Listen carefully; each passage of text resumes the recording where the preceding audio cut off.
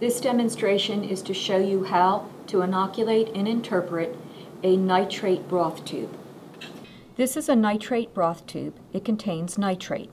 To inoculate the tube, heat your inoculating loop and sterilize it. Take a little bit of the sample,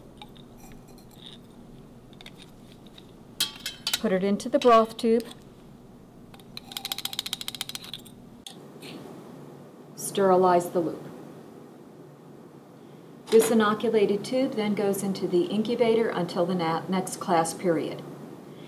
In the next laboratory, you're going to remove this tube from the incubator, and you're going to be adding 2 to 3 drops of nitrate reagent A and nitrate reagent B.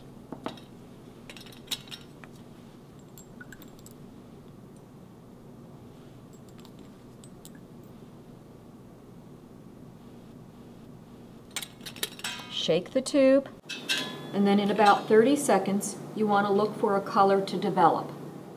The tube on the right-hand side is pink in color because the organism produces an enzyme called Nitrate Ace.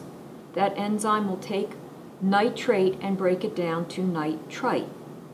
The tube on the left has not changed colors because the organism is not capable of producing the enzyme Nitrate Ace.